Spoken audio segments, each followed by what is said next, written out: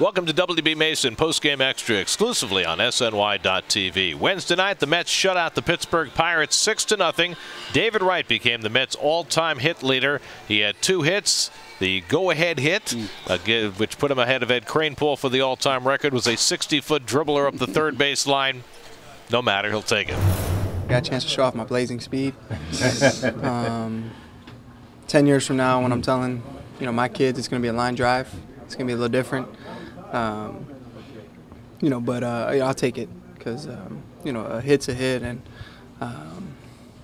just really excited I could do it at home. The fans were great to me. The applause and the post game, sticking around and cheering for me, that meant a lot. And like I said, to be able to do it here at home, was extra special. It's remarkable. It really. I mean, it's a testament to what a really, really good player he is. It's a testament to his work ethic. Even last year, he's never satisfied. All he wants to get better. I told him tonight, I had him sign a ball for me. I said, I have one from the one you broke RBI. Now I got your hit one. I said, I'll be here. I want to get one when you hit your home run. He said, well, on the pace I'm at, it's going to be a while. But I disagree with that. He'll break that one too soon. Yeah, he definitely will take it. A couple of hits again tonight, a couple of hits in last night's game, and it just, it makes you proud when you watch a player like David, the way he conducts himself, when you want your team leaders to be guys that have just been great Mets. And, how many years he's going to be here, no one knows, but he's been a great Met since he's been here. If Seaver's the franchise, he's the example. Well, the Mets had 14 hits tonight. Ruben Tejada had 4 of them, his 4th 4-hit game of the year. But the other story for the Mets tonight was Jeremy Hefner, who pitched one of the worst games in Mets history his last time out against the Phillies. He went 7 scoreless innings tonight. Just tried to do my best again, and it worked out. Tried to pick up the bullpen. They picked me up last time. I tried to pick them up tonight. I wish I could have thrown a complete game, but, 7 strong is pretty good. Huge for Jeremy.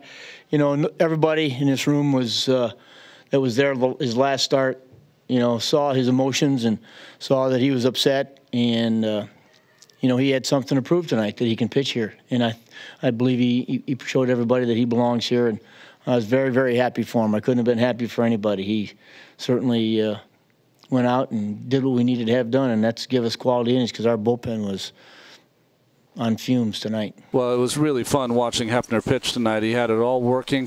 He had the best changeup I've seen him have since he's been in a Mets uniform, and that really got him through the first few innings, and then he spotted his fastball, good curveball. It was just great, and then passed the game on to Jerry Familia, who I just enjoy watching him pitch. He's got wipeout stuff. He's got a chance to really be I think, a star in this league, and maybe be one of the first Mets in some time to be groomed as a closer for this team. I think he knows he's got a great arm. I think he knows he's got good stuff. But he had a up and down season. I mean, there's some games he was very good, and some games he had a tough time. And so he knows one thing: he's got to learn. But we see the stuff. You guys see the stuff. It's lights out stuff. I mean, it's 96, 97 mile an hour sinker. Kevin Brown's the only guy I've ever seen have that kind of stuff. And if we can get him for a feel for a secondary pitch, that's why I keep saying if he comes up with a secondary pitch that he can throw over, or that he can get him to chase, I mean, there's no telling how good this guy can be. The Mets are now 5-4 on this final homestand of the year. One more home game coming up. That's Thursday afternoon as R.A. Dickey tries for his 20th victory of the season.